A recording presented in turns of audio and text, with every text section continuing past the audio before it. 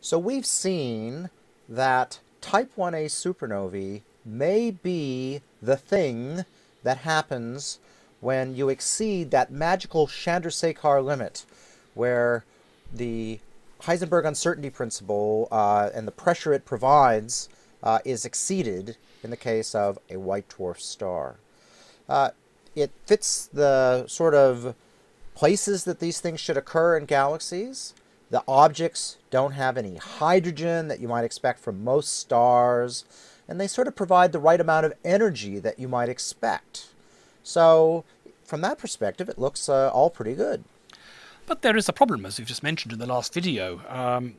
How do you get these massive, overmassive white dwarfs in the first place? You said one class of models involved a binary system, so another star is dumping gas on the surface. But in that case, where did this other star go? No one's found these other stars left lying around in the murder scene.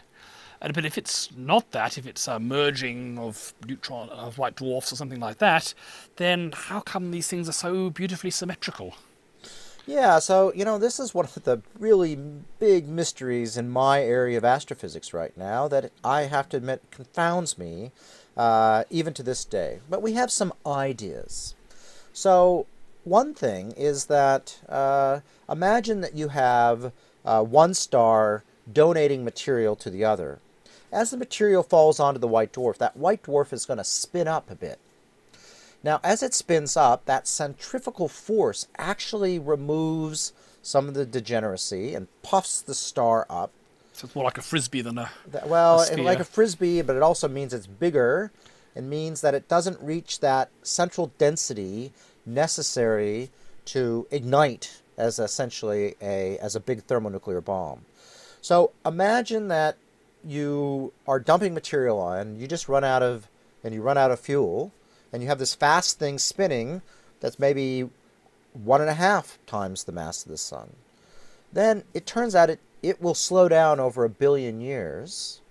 And when it slows down enough, then it will ignite 1 billion years after the material is donated, allowing that other star to fade it away into a white dwarf, so it's essentially impossible to see. So that's an idea. You might have a delay.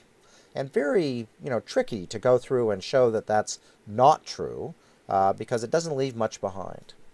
Another idea is that it really is a white dwarf donating material, but the white dwarf is just feeding on this helium, and that helium detonates and the whole thing explodes. Again, the little helium white dwarf donating material, it's not very big and you wouldn't see it easily. So that's another way to hide it. And of course, the white dwarf mergers, that's really hard physics. You got to take two things, with the mass of the sun and mix them together in a period of a second and blow them up. And the explosion itself will tend to regularize the messiness of the situation. Whether or not it can do it enough, I think, is to be determined. And a lot of people, when they do that physics, don't even think the thing blows up at all. They think it might collapse down to something even smaller than a white dwarf, which we're going to talk about here in the future, a neutron star. So I think we have some ideas, but we don't have the answers yet. And this is one of the most important questions in astrophysics, not only because these supernovae are so damn interesting in their own right, but because they are the underpinnings of much of modern cosmology, for your own Nobel Prize work. Whatever these things are, it's their regularity, their standard candle nature that allows us to measure the existence of dark energy. So if we don't really understand what's going on in these things, that surely must cast a doubt on how useful they are. Would you ever really trust a standard candle if you don't understand why it's standard? Well, at some point, they are a useful tool, independent of how well we understand them, because we can go out and we can try them out all around the universe and make sure that they behave. If I have a whole bunch of light bulbs in a jar, and they don't, I don't know how well the 100 watts is calibrated on them, but I go and I put them all around me, and I see that when they're at the same distance, they're the same brightness.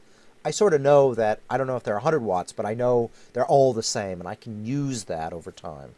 So it's not a loss. The problem is that if we want to use them to make ever increasingly better measurements, then the subtleties start to matter. And so if you just want to discover that the universe is accelerating, you only need to know things that turns out to about, 20%.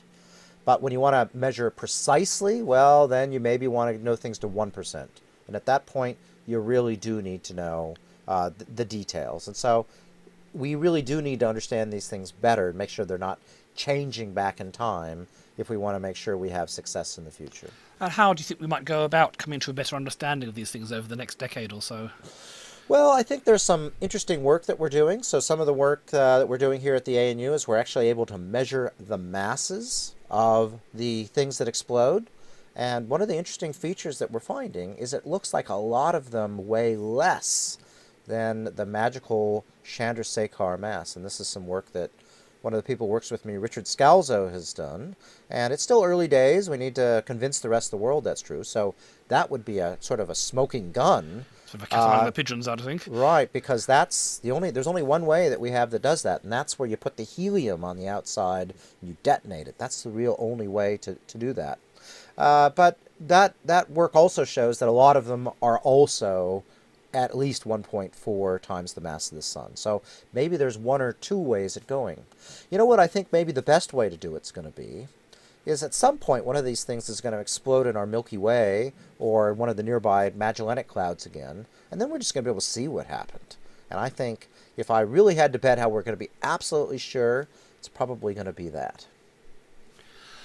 So we've seen white dwarfs as part of the violent universe. You started off with the dwarf novae, the little baby explosions of these things due to the accretion disk, and then we've gone up to the classical novae when they had a flash on the surface, and then we've gone all the way up even more in energy to the type 1a supernovae. So these white dwarfs are pretty violent things.